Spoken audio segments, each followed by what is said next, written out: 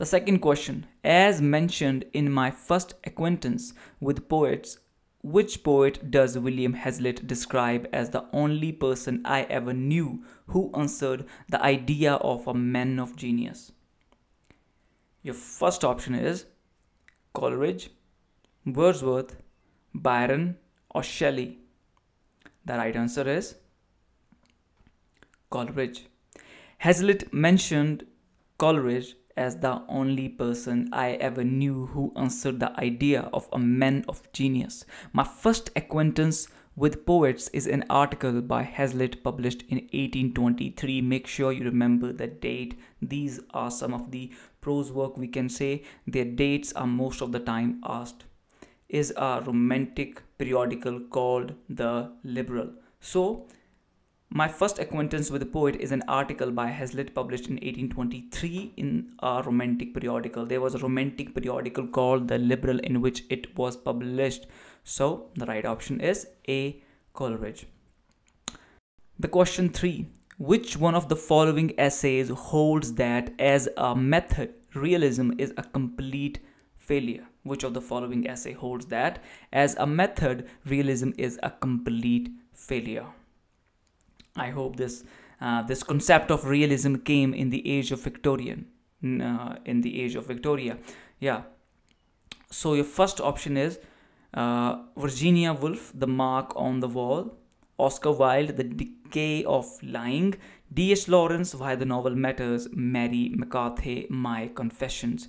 The right answer is Oscar Wilde's The Decay of Lying talks of realism as a complete failure. It was published in 1891 in a collection of essays by Wilde. So, option B is the right one here. Question 4. What is the subject of Ivan's controversial essay in Brothers Karamazov? This is an important novel, a philosophical novel, a groundbreaking work by the Dostoevsky. So your first option is transubstantiation, the evil of clergy, the Eucharist,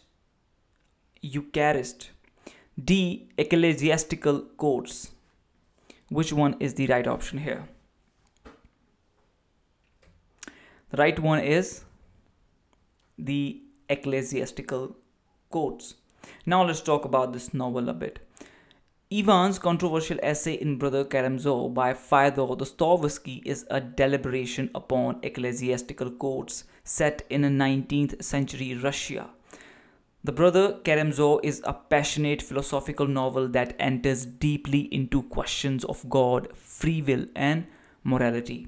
It is a theological drama dealing with problems of faith, doubt, and reason in the context of a modernizing Russia, with a plot that revolves around the subject of patricide. Dostoevsky composed much of the novel in Staraya Russa. This is one of the towns in Russia. And I will advise you to cover other important works like Crime and Punishment, The Idiot by the Fyodor Dostoevsky, right? So let's move on further. Which one among the following is a set of the metaphysical poets? Which one among the following is a set of the metaphysical poets? Your option A, John Dryden, George Herbert, and Alexander Pope. Augustan age. Alexander Pope is easy to pick out. B, Henry Vaughan, John Dryden, again neoclassic. John Donne, Henry Vaughan, Andrew Marvell. This makes sense. Samuel Johnson, T.S. Eliot, modern Herbert Grierson. So the right option is obviously C here, right? So metaphysical poets write on weighty. Here we are discussing that what this metaphysical is, how this term came into existence, right? And what the person has to say who coined the term, metaphysical poet. Metaphysical poets write on weighty topics such as love and religion using complex metaphors. Metaphysical poets write on weighty topics such as love and religion using complex metaphors, like making it so sophisticated, right? Higher level, which is out of the reach of common people, in such a way writing it. The word metaphysical is a combination of the prefix of meta, meaning after, with the word physical. The phrase, which means after physical, refers to something that cannot be explained by science. The term metaphysical poets was first coined by the writer Samuel Johnson in a chapter from his Lives of the Poets, right, entitled Metaphysical Wit. There was a chapter in the Lives of the Poet which is titled as a Metaphysical Wit in 1779. Metaphysical poets, here what he says in this chapter, the metaphysical poets were men of learning, and to show their learning was their whole endeavor, but unluckily resolving to show it in rhyme instead of writing poetry, they only wrote verses, and very often such verses as stood the trial of the finger better than of the ear, right? For the modulation was so imperfect that they were only found to be verses by counting the syllables. So many a time you get this question there, right? That metaphysical poets were the men of learning. Who said this? And to show their learning was their whole endeavor. So this is Samuel Johnson, right? And where he talks about them in the chapter Metaphysical Wit, which is in the Lives of Poets, published in the 1779. There were 52 poets in all, right? So let's move further. Question 6. Who said of the blank verse, quoting an unnamed critique, that it is verse only to the eye, adding further that it has neither the easiness of prose nor the melody of number? Who said about this, the blank verse, right? John Dryden, Alexander Pope, Samuel Taylor Coleridge, or Samuel Johnson? It was Samuel Johnson, right? The quote is taken from Lives of the Poets by Samuel Johnson. It's a work about the lives of 52 poets and comprises their biographies and his critical appraisal of their work. So the first poet in these 52 poets were mentioned there. The first poets he talks about is the Abraham Cowley, right? And the final one, the 52, the 52nd poet, right, who was there, is George Lord Lyttelton. Is here D because he was in the favor of these three kinds of poetry: religious, philosophical, and imaginative. In his essay An Apology for Poetry, he said this: as the name suggests, it was written in defense of the arts, right? So let's talk about something here, the idea of this apology for poetry. So it is also known as the defense of poesy. When it was published the first time in the 1595, even though it was written in the 1580 or around 1582, but it was published posthumously in the 1595. It was published with the name of the Defense of Poesy, but then another edition came of this work, and there it was titled as An Apology for Poetry. Considered the finest work of Elizabethan literary criticism, Sidney's elegant essay suggests that literature is a better teacher than history or philosophy, that poetry is above history and philosophy. Right? History is about fact, philosophy is about idea, but poetry is also about feelings, emotions, have the ability to influence people, right? And it masterfully refutes Plato's infamous decision to ban poets from the state in his Republic, and that is because of they were seeing this one side of poetry, which is emotional, right? Which talks about only the wrong aspects of it, where they try to indulge people in the love or hate, aggression through the different feelings. But the poetry has its different side as well, where it influences people, where it talks about taking them one step ahead in their life, right? Influencing them in the positive manner, and not the way these modern poets are doing. They are just talking about love or hate or other things except the deep fundamentals, right? And he also gives some of the suggestions here. Okay, so written as a reply to Stephen Gozon, the School of Abuse in 1579. So against this, it was a reply from the Sir Philip Sidney. You must remember some of these things. There's a lot more things to it, which I have covered in my notes of literary criticism, right? I mean, each and everything is covered in the detailed manner over there. I've just recently updated them. So let's talk about the. So the question 8 is, Harold Skimpole is a character in option A, Bleak House, option B, Dombey and Son 1848, option C, Great Expectation 1861, and option D, Oliver Twist 1838. I have given these dates very deliberately here because the half of the question paper is based on the objective details and half of the question is based on the subjective details, right? In objective details, you have to cover everything, like your chronological type questions, which writer has wrote which book, which character, which quote, which theorist has propounded the which term, which critic wrote the which book. In this kind, you have to match their works, you have to match the characters, you have to match the dates, you have to match the terms. 50% of the question is just based on that: the names, the dates, the terms, the books, the theories, the theorist, and the criticism. It is just based on that. Then the 50% of it is the objective, the subjective kind, where you have reason and assertion, where you have the comprehension, where you have to know more about that. What does this novel say? Where you have to read the whole book, and not at least the whole book, but I want you to read its analysis. I want to read some of the scholarly articles which are available there. Right, for objective details, I'm not bragging about myself, but I would say that my notes is one of the best way to go ahead with the objective details, right? For subjective, it's never enough. For subjective, it's never enough. You read as much as you want. Like, I would say, you must have heard this interview, you must have watched this interview on Delhi Digital Track. What is the channel? What is the name of the channel? Where this JRF topper, Diksha, I think her name. She discussed each and every single thing. And even though I said in my video, my first video, that how you should prepare for this exam, like search each and every single option, search the subject of the question on Google and read it. If you do it in this way in your very first attempt, it will just take around 6 months, because it will take this much. You have to cover a lot.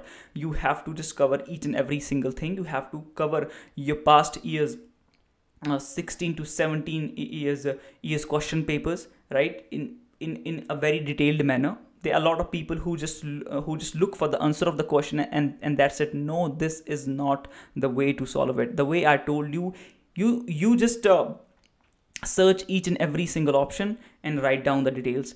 There are some novels, there are some texts, there are some dramas which are really important. For example, you're waiting for Godot. You are being asked that with what dialogue this play starts. Who is the person who says the first dialogue, and what is the first thing that the character is doing? Like, what is in the bag that is Lucky carrying? Right? So there are a lot of questions like this that you can know only if you read their whole analysis, at least their big summaries, like on Spark Notes, on LitChart, on Great Savior. You have to do that. Like, there are a lot of people who are asking me to provide them the study material, like just everything. They just have to study that. I can copy paste it. There are a lot of people, like one of my friend bought this notes from this one person, and that I have seen their, like, this copy pasted the whole summaries from the Spark Notes and for Great Savior. Why don't you just tell these people to go there and do it by themselves rather than just squeezing their money in? But I would say that if you want to prepare for this objective kind, my notes is one of the best way to be out there, and they are in the budget for sure. It's just the cost is 90-50 rupees, because I know that it's really hard to pay a lot of amount for everyone, because most of you are just the aspirants, right? And rest, it depends upon you. If you have a lot of time, so you can go ahead on your own. All right, so let's move on further. The answer of it: the Harold Skimpole is a character in, as the options we have given here, these 4 options, And the right answer is your Bleak House. So Harold Skimpole, this is character is commonly regarded as a portrait of Leigh Hunt in a character in Charles Dickens' Bleak House, which is published in the 1853. It chronicles the Jarndyce family and raises of law and inheritance. So it was a case there going on, right, about the will and its beneficiaries from a really long time. And so the novel is pointedly critical of England's court of chancery, in which cases could drag on through decades of complex legal work. These work are just going on, right, without any ending. So if we talk about the other characters here, so the two beneficiary who have the benefit of that money, of that amount which they get, is the Ada and the Richardson. But the thing is, the lawsuit cost was more than the amount they were getting. I mean, throughout this whole journey of this legal process, the cost of amount they have to pay more than the amount they were getting. So Richard collapsed, and there is a one character, Nemo, in this novel, whose name means nothing, right? So the another character is the Esther, and she is the heroine, right? And she is the daughter of the Lady Deadlock with the Nemo, but no one has any idea of it. In the middle of the novel, they met each other. Okay, this is a really interesting novel. I'm just telling you all these things because these characters are important as well, because when we listen something, so we remember that for a very long period of time. So the few characters which I share with you is the Lady Deadlock, and the affair she had with the Nemo, whose name means nothing, and they had a daughter called Esther, who is the heroine here. The two beneficiaries of this Jarndyce lawsuit is the Ada and Richardson. Okay, so these are some of the things that you have to remember here, but I would say that you must read it, or if you don't want to read it, so I have just mentioned all of the important novel, at least all the novels of Charles Dickens in my notes, right? If you want to have them, I will give the contacts in the description box. You can contact me there. All right. So the right option is a Bleak House. So the right option is obviously C here, right? So metaphysical poets write on weighty. Here we are discussing that what this metaphysical is, how this term came into existence, right? And what the person has to say who coined the term metaphysical poet. Metaphysical poets write on weighty topics such as love and religion using complex metaphors. Metaphysical poets write on weighty topics such as your Book 9. So let's talk about what this Book 9 is, right, in quite a detailed manner. So Book 9 details the climax of Adam and Eve's story, the fall of man. This is the book in which we see that the Eve is persuaded by Satan to eat that fruit of knowledge, which is grown on the tree of knowledge, right? Satan is persuading her to eat that, right? So this is the story we find in the Book 9. Book 9 details the climax of Adam and Eve's story, the fall of man. The story begins with Satan, who has been in hiding after being banished from the Garden of Eden. Satan sneaks back into the garden disguised as a mist. Once inside the garden, he transforms into a snake. Satan finds Eve alone and speaks to her in the form of a serpent. Eve asks him how he learned to speak, and Satan tells her about eating fruit that gave him the power to speak and understand everything. And we have this desire to know everything, to taste everything, to touch everything. We are human, and he put his finger on that nerve and he played with her whichever way he wants to. Right? He offers to show her where to find the fruit and leads her to the tree of knowledge. Eve recognizes it as the tree from which God has forbidden her and Adam to eat, but he persuaded her. He tells that if she will eat this fruit of knowledge, she will get the knowledge which is required to become the goddess, right? So in this way, in this manner, he persuaded her and she eats it, right? So this is the book 9. They are all the 12 books, right? Very soon I'll be making a video on Paradise Alone, because this is really important to deconstruct this whole work. This is really important to know each and every character, each and every book in the detailed manner, right? Because it becomes really it becomes really tough for a creator to create such a huge content, right? Like investing his time and energy, then uploading it on YouTube, and then they're like, the people, like, mostly they don't appreciate the effort. They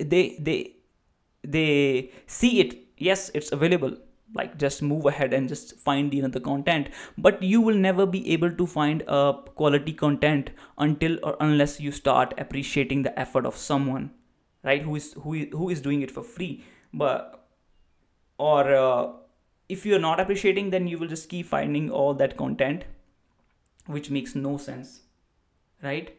So very soon I'll be making a video on this Paradise Lost, where we will talk about each and every single character of it and all the 12 books of it. All right, so let's talk about the question 10.